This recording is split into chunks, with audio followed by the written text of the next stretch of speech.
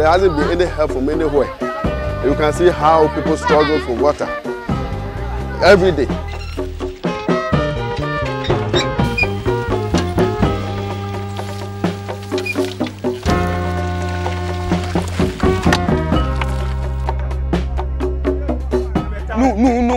What for no go come thousands in my name?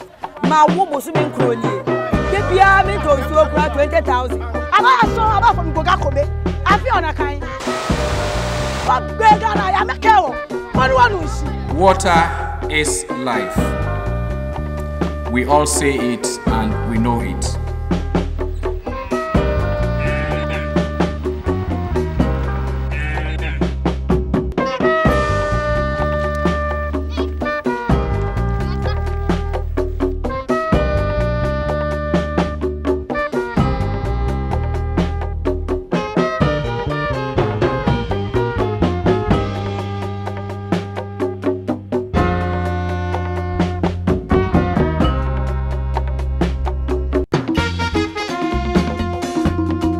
In 1957, Ghana won political independence from Britain, the first African country south of the Sahara to do so.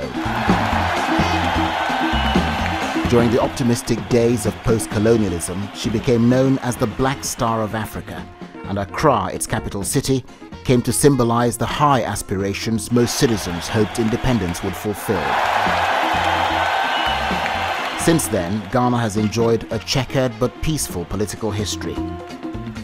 Accra's water system was built several decades ago and is now under severe pressure from a population in excess of 2 million and another million daily floaters from nearby towns.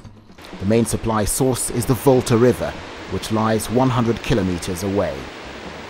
Consequently, Accra is dependent on the technology that transports safe water over a notable distance to its residents. The Volta is legendary. We jostle out of the city into open landscape, past the dusty roads and the villages scattered along the Atlantic coastline. Akosombo is our destination, a tranquil model town with great panoramic views and the tourist's favorite must-see. Akosombo also plays host to one of Africa's most successful development projects. This is Akosombo Hydroelectric Generating Station. The dam has created the largest man-made lake in the world, 8,500 square kilometers wide and 400 kilometers long. The spectacular water bowl, carved into the earth like a giant calabash, can supply the whole of West Africa with safe drinking water. The equipment you see over here are entirely manned by Ghanaian engineers and technicians. Here at Akosombo, there is also an efficient and admirable management culture to emulate. The plant generates 912 megawatts of electricity at near capacity. But away from the powerful generators and imposing penstocks, the pylon-lined road leads to another world and another age. Akosombo's scientific wonder fades abruptly into a life that has barely changed over the centuries. The people paddling their canoes proudly as always, earning their living from petty trading, farming and fishing, but barely so these days.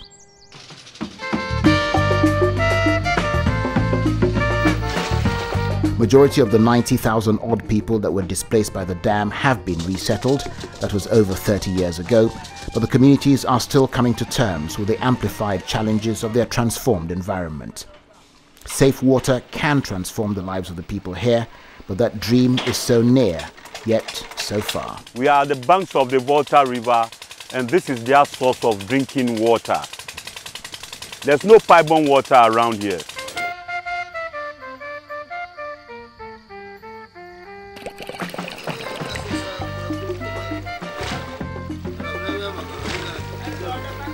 We know this water contains a lot of disease. They fetch it and they drink it. Even though the water body is here, they should be provided potable drinking water. In the absence of environmental controls along the Volta's expansive 7,250 kilometer shoreline, it appears to be free season here for the water suppliers.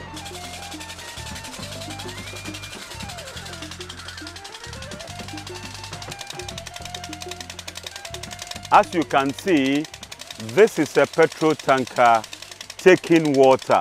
When you buy water from a tanker, there's nobody who has tested whether or not this water is drinkable.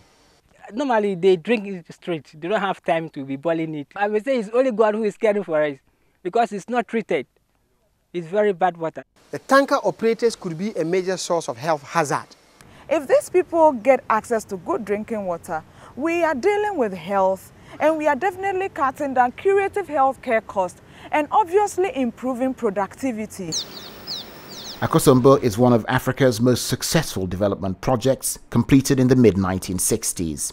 Remarkably, the Ghana government provided most of the $198 million funding. That resourcefulness has gradually ebbed away.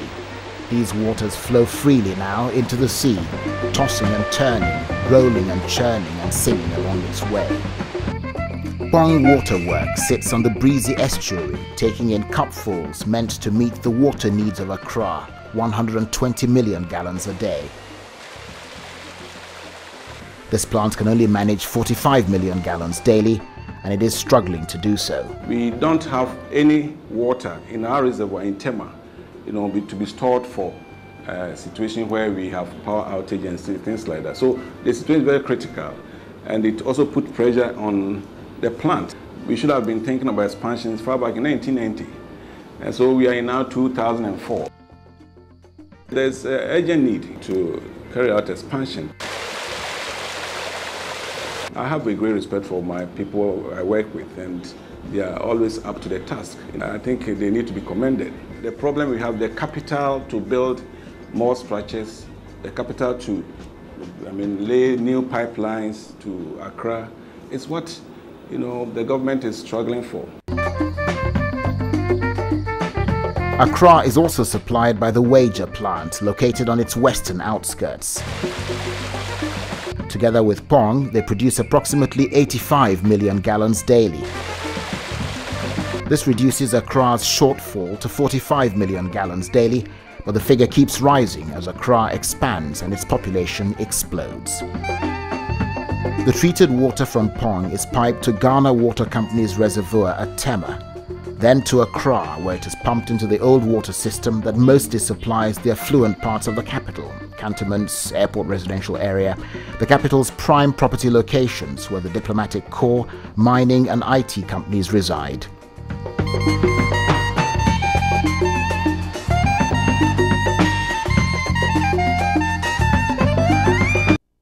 Accra Newtown, a poor neighborhood just a stone throw away. Here, many of the residents lay their own pipes.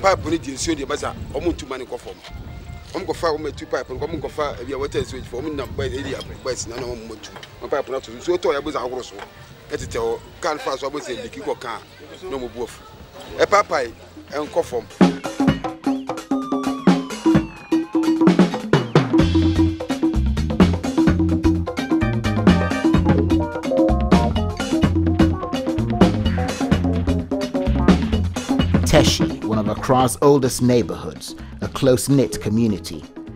The people here earn their living mostly from fishing and petty trading. Incomes are low, 50 cents a day on the average, and seasonal unemployment is high.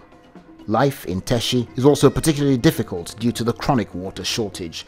The water system broke down years ago, and so every morning, throughout the day, every day, the ritual in the neighborhood is the same. The young and the old, scrambling around for water. This is a petrol tank, if you like, that has been converted to sell water.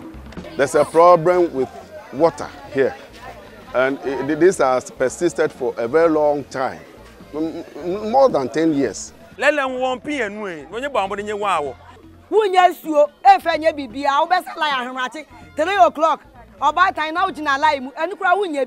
At 10 o'clock, and so when you sew bucket back up fee. Me can you buy Catasi over Ganami, your cow. Dan and Nagana call, car vote at Tabanino, car vote at Tabanino, no word dodge. Goga community sister Atelier.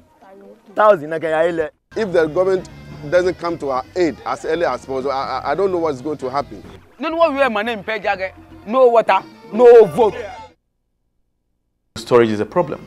So even when the water flows in a particular day, they can only buy as much as they can use in a day or two. There could be more involvement of the people of Teshi in managing their water supply. I mean, given the current situation that they are in. They are a much closer knit people. That is the rural Teshi. And then I believe that if they do have some kind of arrangement where there's a community storage, of water that comes in at the time of the ration, then such water could be dispensed over a longer period. When Jamaica and principal pastor one, the famous black sheep who will have to put me to never put me ras my money home back to me. Wow. Wonderful that from Mrs. Canada can just off Nobel Markets and what the Medina, another chronic hotspot that has turned scarcity on its head with a new invention.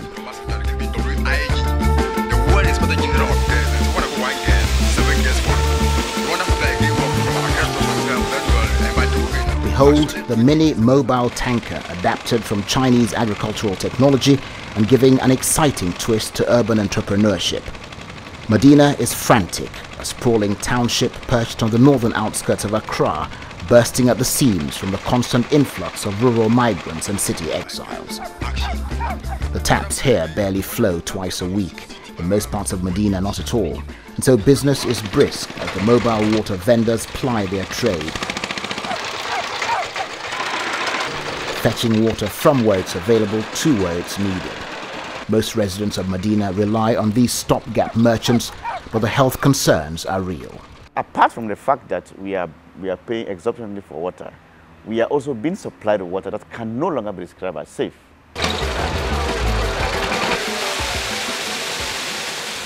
They use the same containers to fetch water for construction. People drink water that is gathered in ponds. People drink water that when you dip your brown trousers in, it will come out as indigo or something, and that is the water people are drinking.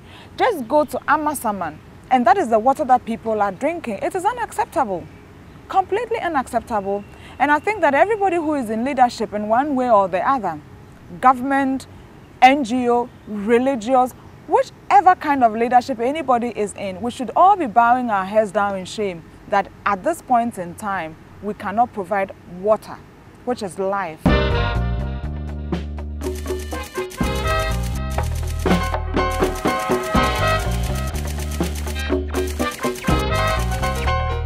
The quality of the water is so poor that it also affects the health of women and also affects the health of children. In fact, in many communities that there have been new facilities introduced, the kind of things they talk about are: one, we now don't walk long distances; two, we now have time saved, and even time saved to do what? Time saved to do household chores. In other instances, they are so happy that there's water because now their children can have decent baths and can go to school.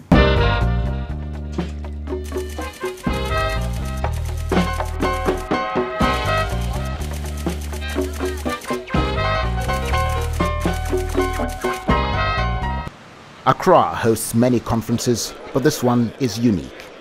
Assembled here are government representatives, key experts and leading companies of the global water industry, aiming to find solutions to Africa's most basic but persistent problem: provision of safe and affordable water to its people.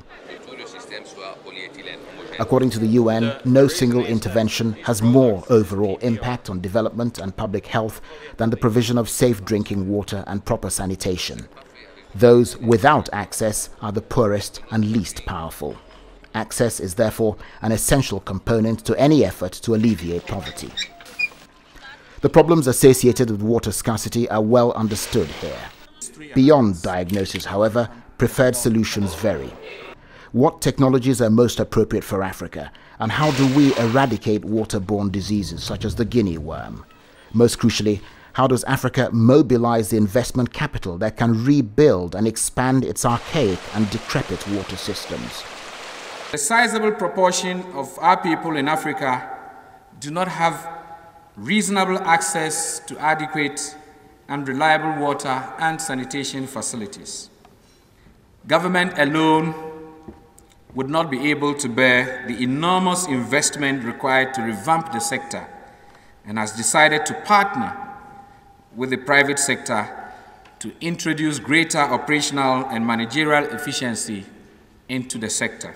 It's clear that the model that's been working before has failed, and we need to look towards a different way of supplying and producing water, not just in Lagos State, but in Africa as a whole. For the urban sector alone, about 1.6 billion US dollars is needed at an annual inflow of about $100 million if the planned national target of 100% coverage by the year 2015 is to be attained. The World Bank has played a key role in Ghana's water sector and is currently the major investor. The bank has also contributed to a spirited debate about how to resolve what many now see as Ghana's water crisis. The bank's latest financial package to rescue the water sector comes after considerable delay, partly due to strong local opposition to the privatization of water. We're making a breakthrough and making a very major investment in urban water, small towns water and community water. This is a major re-engagement in the water sector that we're seeing. The whole project is for urban water is $120 million, of which the bank puts in $103 million. And the rest is the Ghanaian government and the Nordic Development Fund.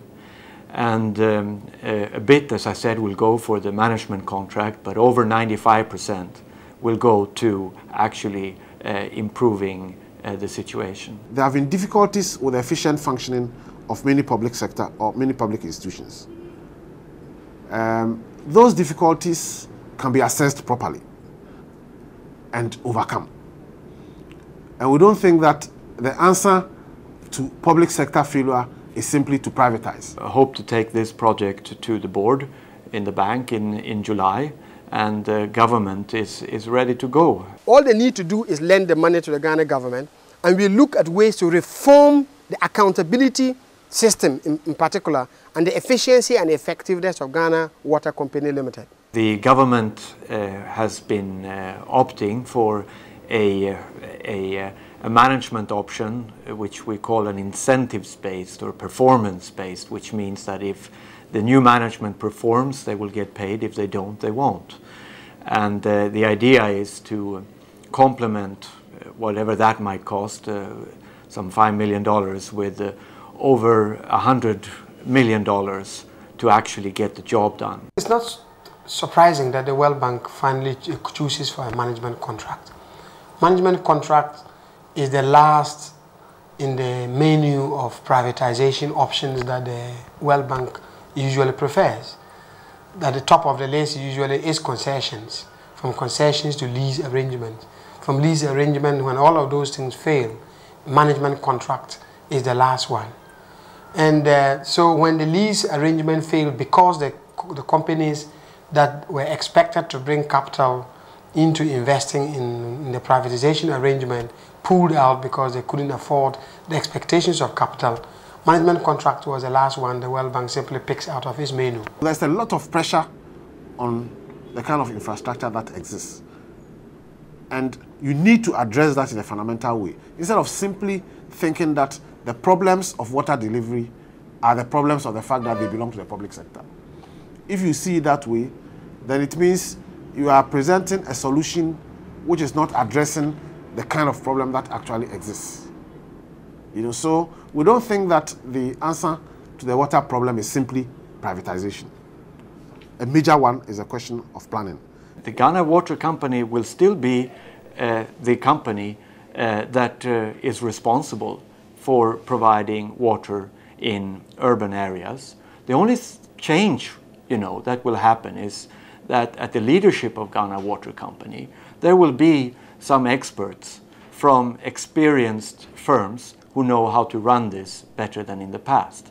That's basically the difference. We're targeting precisely what has been the weakness in the past, the management. Yes, there is a management problem, but no, it is not the case that there are no competent managers in Ghana Water Company Limited. What we had to do after almost 10 years of discussion was at a point again, and that happened about a year ago, sit down, look at all the options, not engaging the private sector at all, engaging them full out in some lease arrangement that was talked about before, or going for something which is, well, not quite in between, but this performance-based management contract solution. And after weighing pros and cons and discussing in depth with very many stakeholders, the government chose. And we said we would have engaged in any way, but on this basis, we felt very comfortable that we wanted to go in at full length with the $100 million. Why is it that the World Bank and its allies, for example, insist on this monoculture, that the only model which has to be followed is what puts these resources on the market for corporations to control? This is the issue. If donors are paying 90 to 95% of the capital requirements for improving our water supply, no wonder that they come with the principles that informed their own judgments that water is an economic commodity, and if you need it, you've got to pay for it. And since you're going to borrow money from us anyway, this is one of the conditions that assures us that you can repay back our loan. So the discussion shifts not so much from providing water as a right and an entitlement to the citizens of Ghana. It shifts to loan management. What can we do in your water sector to ensure that the money that you're borrowing is paid back? Ghana is a member of the World Bank, is a member of the Bretton Woods institution. It has full rights to borrow, but it also has full rights to borrow according to the needs of its people. So that the question then is not borrowing externally, the question is the conditions which are attached to that borrowing. And if the conditions means that investment decisions are market driven and therefore are not based on the social and economic and even the political considerations, emanating from our society's needs, then I think that is the wrong way to go. There's too much dependence, I believe, in Africa on multilateral and donor money. And we all forget one fact, maybe because I have a financial background. Remember, when we borrow these monies or we get these grants, they are given to us in dollars. Whereas we have to generate revenue in our local currencies to pay it back. Clearly, there's a shortfall because, at least from what I've seen, I've not seen any African currency increase in value, except maybe the rand. Before the contract is signed, we would have scrutinized it and even maybe contributed to portions that relate to our objectives and to our mandates. So we will make sure that these are enshrined in the contract. The more we borrow, the more indebted we become. And the more indebted we become, the more resources we mobilize domestically from taxes that go into paying this debt. The truth of the matter is a lot of these, quote, private sector participation initiatives in Africa have all failed. And they've all failed because, in my opinion, they have tried to replicate what works in Europe in Africa, and it doesn't work that way. The price will rise so that the utility companies can maintain their levels of service. But we also believe that the protecting the poor doesn't necessarily have to be through the tariffs. There can be, or there should be, other ways of targeting the poor. They stand to gain. For them, it's an efficient process. The cost for the rest of us is too high. Look, I welcome the debate that we've had for over 10 years. And the government has looked at several options. There have been lots of discussions. Not everyone is in agreement, but at some point in time you have to make a decision and move forward. And so we head out of Accra again, this time to the northern capital of Tamale, to join ex-US President Jimmy Carter, whose foundation has been helping to eradicate guinea worm.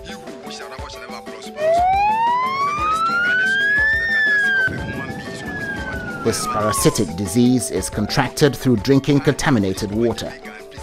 After some successes, Ghana has slipped back to become the second most endemic country in the world, nowhere more so than in its northern part.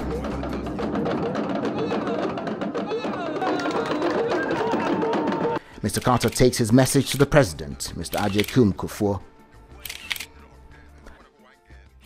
Ghana has had an increase the last few years, last 3 years. The number of cases has increased by about 3,500 cases. But we think the emphasis on the filter clause, plus continuing with the borehole wells, will be successful. Once it's eradicated from a village's pond, it never comes back unless someone with guinea worm wades in the pond, as you know. So it's a very damaging thing economically, because farmers can't go to the field and children can't go to school. But we were very emotionally touched today by the little children who have guinea worm coming out of their bodies. We saw a whole group of. We estimate that we'll need to provide about 100, averagely 100 wells every year for the next 3 to 5 years to really make the dent we want, because we estimate there are about still something like 500 communities that must be supplied with, as I said, averagely 100 wells. A woman who herself has got guinea worm, who cannot work, who cannot do anything, also has to take care of the household, who themselves, perhaps one or two, have also got guinea worm and cannot do anything. We care for you. We want you not to have guinea worm in the future. We wish you well. Thank you very much. The northern landscape is the driest in Ghana. It is closer in character to the semi-arid conditions of the savanna belts than the evergreen forest region to the south. Cities like Tamale and Navrongo have sizable populations, but small towns and villages are more spaced out with less developed economic infrastructure. The rainfall pattern is very erratic. Almost 7 to 9 months of the year, water is actually a critical issue. It's very, very difficult for you to get the water table. There have been instances where several NGOs have dug in the Tolonkumbunge area and also in the Guchu area just to get water. And that has actually proved very difficult. Beyond the metropolis, it becomes difficult to service them with pipes. Maybe the dam option will be better with filtration tanks. Maybe we may have to think of how they access resources that can help them transport water within a radius of, say, 2 kilometers. There are many challenges here, but a small community is bravely leading the way to provide its own safe water supply. Savulugu is a town in the northern region, which, as a result of its notorious statistic of being the small town with the highest guinea worm infection per capita in the country, woke up to that reality, recognized the importance of water, and then, in collaboration with the district assembly, set up a community-based water board that actually went to every single house, zoned the town into areas, demarcated them in such a way as to ensure that they could provide water at vantage locations. The water is now moving. They decided that the first step is to make sure that they have water in the town. Now, when you see any available, it looks so fresh and healthy. But of late, you know, when you come, you see people working with sticks. It is amazing what happens when communities take the driver's seat in being the central focus of their own water plan. Savulu water is cheaper than Tamale because we want to be affordable for everybody to get access to it. Another significance of Savulugu is that they do not have an independent water source. So they negotiated with the Ghana Water Company to supply water to them in bulk. And at the gate of the town, they have a meter, a bulk meter.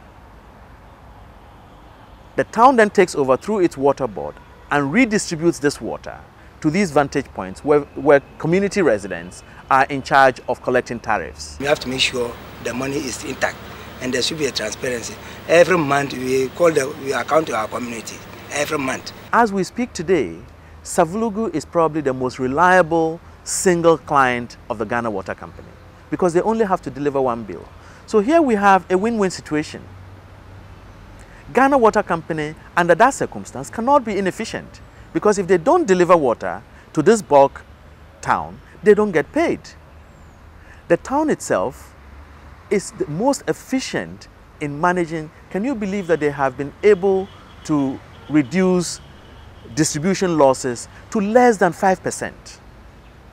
Because every morning, volunteer residents walk the length and breadth of the pipeline to ensure that no water is leaking, let alone have anybody waste water in their homes. For 4 years, there's no breakdown. We haven't shut everything down.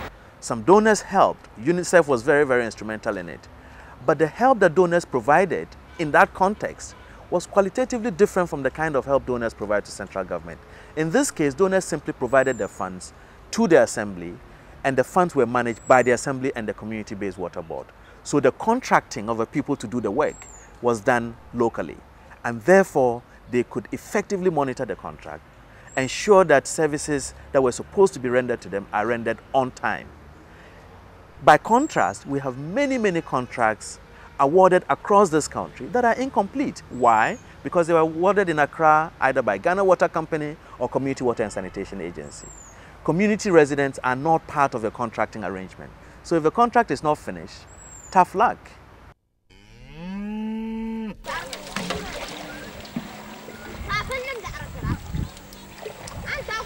Guinea worm has reduced drastically, but it has not been eradicated. It has reduced drastically, one, because they have produced some water, are managing it efficiently, therefore the majority of residents now have access to water, but it's not sufficient. They're able to serve water maybe 2 or 3 hours a day, and there is still a large dam very close to the town, which still serves as an alternative source of water, especially for people who live within the vicinity. And the tricky thing about guinea worm is that if you have 1 case or 2, it is very, very resilient. They sat down, planned according to the topology of the area, according to the needs of the specific environment, and they are winning now. In what way can we replicate this? This is one of the social investments that the people of Savelugu have made into their own development. And this is what we need to encourage in many more places. We leave Tamale with optimistic thoughts about Savelugu and take the picturesque route back to the south. The Volta again bears its soul. Abomination has no remedy. Necessity is a matter of invention. He who wishes never shall never prosper. A rolling stone gathers no more the characteristic of a human being. But downstream, it's time for another reality check. Hi, now who discovered Jamaica and principal pastor was the most blasted who will have been to put me to never put me rasa or wonderful from Mrs. When you look very closely, you could see particles of engine oil, dust washed from the vehicles into the river, polluting it before people come to fetch it to drink.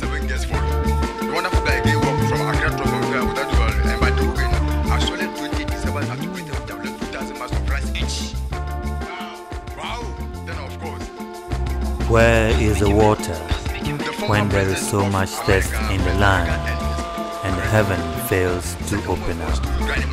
Where is the water when the sun scorches the city dry and there's so much thirst? We'll need to definitely change the situation that confronts us now regarding water supply for most of our communities in the country. The issue has been, how do we raise funds sufficient enough to help us to accomplish this noble task? Now, there are only 2 ways we can raise funds for this purpose. One could be from donor support, and the other one could come from us internally within this country.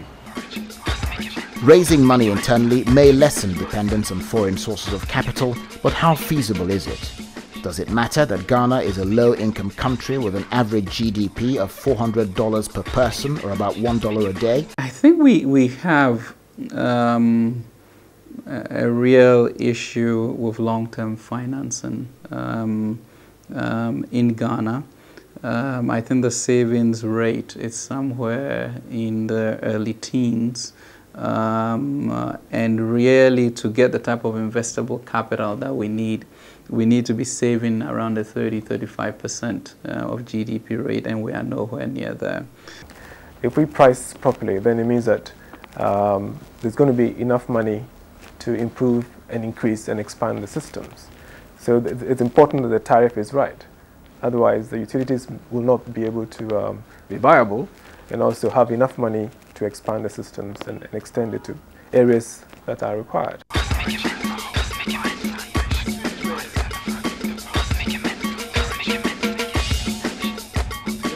Is the internal capital market buoyant enough? I think raising $150 million or so for the water sector, it's not going to be an easy transaction. So far, at least in the past year or so, we have had a number of IPOs, and these have been in the $1 million to the $10 million range. We also have principally financial industry, that's the banking sector, buying bonds, for example, and they have to keep buying treasury bills. Ghanaians are investing in their water sector.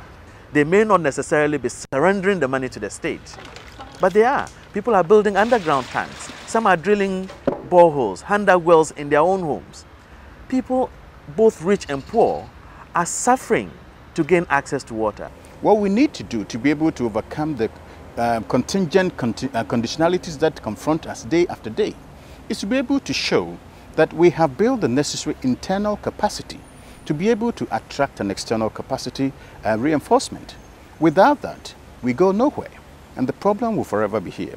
We in the financial industry will not only have to find the average Ghanaian investor to participate, we will also have a hard marketing job to do as to the capacity of management to protect investors' funds. I think public investment is the way to go. With a different economy which puts need before profit and liberalization, it will be more than possible to finance an adequate, viable water sector, which will give its own offshoots in terms of economic gain and human welfare for the people of our country. In Ghana, our dependence on donor support has often blighted our vision. It is possible to look at maybe tranches, of 5 to 10 million that may be done, and also illustrate the capacity of management to put that through. But we don't even have a history of municipal bond financing, and would have imagined that if metropolis like Accra, Tema, and Kumasi have done that, you would have given investors some sense of how municipal bonds are done and floated, and how performance occurs. And I think the water may fall into that category in people's minds. If you consider finance or investment as a sum of money which is required to do renewals of the infrastructure, to expand the network, that would be a mistake. It's misleading because it does not capture the whole implications of finance. Investment is also a relationship. All the people that you have captured in your film, those who are struggling for water, all of those people, their rates, their consumptions, their tariffs, their taxes, is what has financed the water sector so far. But the reason why the water sector has not served them is that control of that investment and the decision-making around investment decisions has not been in those people's hands, and therefore their interests have been marginalized. In other places, government even raises money directly from the private sector to sponsor public projects, and they pay back with time. We are looking at unbundling it to even smaller units. This, I think, will also create the avenue where entirely local entrepreneurs can participate, because if you make it too large, their own capacity to raise finance for that is limited. So we're looking at ensuring that we evolve a model that also allows local entrepreneurs to participate in it. What prevents us as a nation from making additional taxation on alcohol, which in fact consumes a large quantity of the potable water that ought to be available for the majority of our citizenry? Well, of course, it's available for some who consume alcohol in liters, but I don't think alcohol consumers would mind at all, a little surcharge on alcoholic beverages. Meanwhile, on every street, sachet water, the latest product of the new breed of water entrepreneurs, has invaded the country. Water quenches thirst, and in the city, where it boils over in the tropical heat, there is a lot of thirst.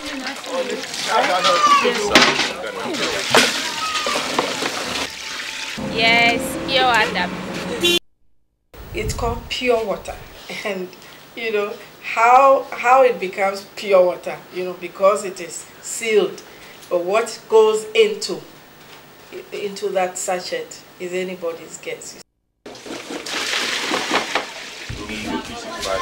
I think that's one of the cheapest way of getting water to the people and having access to water is by putting it in the sachet, you know.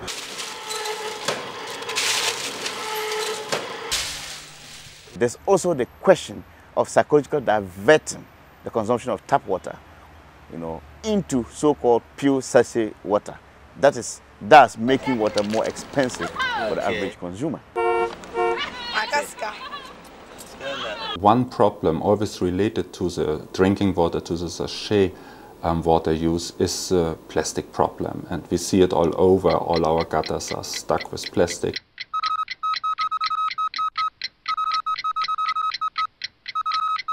What choices do people have? You're traveling, you're thirsty, there are no rest stops anywhere, you know, very few. And those rest stops, you cannot be sure about the quality of the water there anyway. So you buy this sachet water, and after you finish, you throw it by the roadside. So that is creating its own pollution. One solution is recycling, and we have in Accra already one recycling plant. The problem here is that they can only recycle very, very clean plastic. So we need many more dustbins in town to collect the plastics, the drinking water sachets, whatever, before they get actually dirty. Recycling of plastic waste is certainly something which is very important, but even more important is to create the awareness that not the people who use them just throw them somewhere. They have to be collected, only then recycling works. It's very bad. It makes the surrounding very poor, dirty. I don't think it's only the pure water people who have to share their responsibility. Anybody who manufactures plastic must help. I think somebody should have a recycling plant where they pay money for people to collect those bags. And for everyone, even if it's 50 peswa, people will start cleaning up the roads of Ghana. We don't have a recycling program in this country. So we're not dealing with that. We're not taking out the bottles, we're not taking out the cans, we're not taking out the plastics. And it's offensive, and it is a major health hazard. The flies are moving from there onto the foods, onto people's hands, onto children's faces, you know, and just causing a lot of havoc. It's a public health menace. Because we cook our foods for very long, that it destroys all the germs, but it is not true, you know. Even if the cooking destroys quite a few of the germs, the handling, you know, the water sources, whether, and there is a lot of research showing that a lot of water bodies are contaminated. We have advertisements about washing your hands with soap and water and things, you know. The soap may be there, where's the water? Sometimes the water you're using to wash your hands is dirty. So by actually washing your hands, you are endangering your health. In a city like Accra, social commentary is rife, and radio has become an important barometer measuring how society is coping with the water crisis and poor sanitation.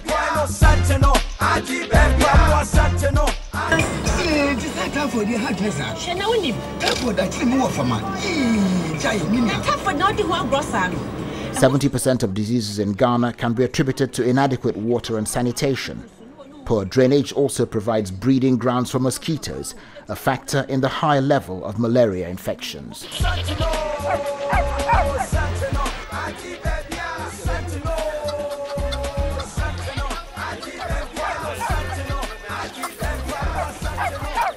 Another day breaks in the small village of Sege, and the children are filling up the cans by the local pool.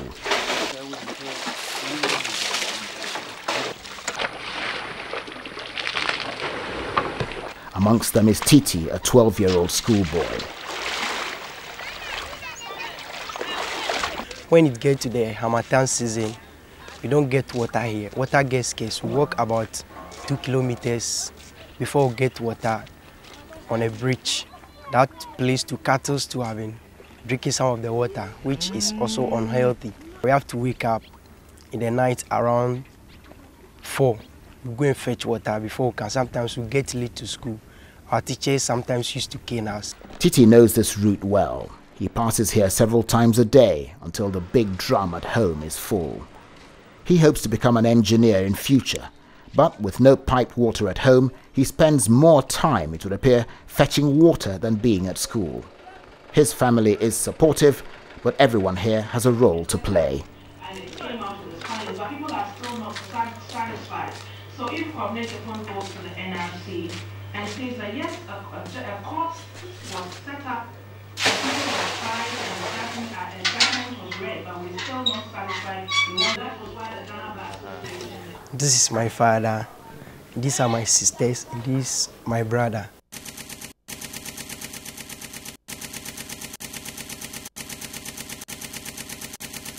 We don't have pipe-borne water. We buy our water from tankers, which one bucket costs 600 cedis. And in fact, we are feeling it. We cannot afford that for a long time. We are always in difficult situation. And so because the water is not good, we have to put this alloy into it before the water will be somehow fine for us.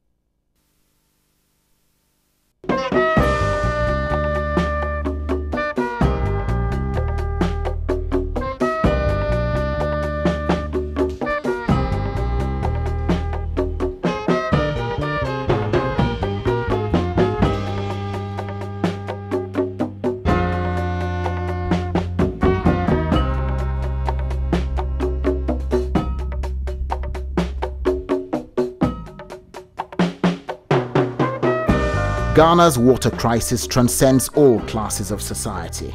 It is the one social resource that is so basic that most people think about it only when it's not there. There are areas of national life that we can say belongs to us, and that we cannot be dependent on anybody else. We want to solve other development problems such as health.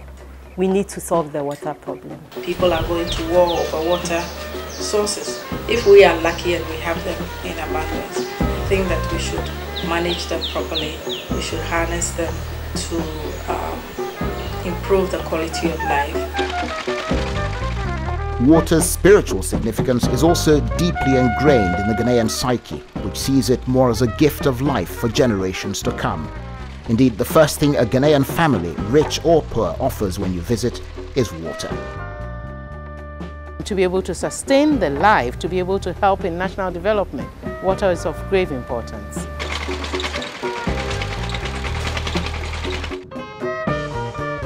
Ghana has paid her dues. Citizens have paid their dues to get us to where we are at now, and we should take it to the next level to make this country governable and enjoyable. Water is so fundamental. If we do not resolve that problem, then the whole question of development, the whole question of sustainable development, environmental development, human welfare development, economic development, political development, all those things will be retarded and undermined fatally. There is the general convergence about the need for lasting solutions to the water crisis, but real issues about financing a sustainable water sector remain. Will it come from abroad or can it be raised locally? The one thing everyone agrees on is that water is life, and the issues it raises will remain pertinent for the foreseeable future. A delicacy I know here is fufu and groundnut soup. Nobody can prepare it better than Ghanaians. So it makes sense that if you want it prepared well, you get as many Ghanaians as possible to participate in the cooking.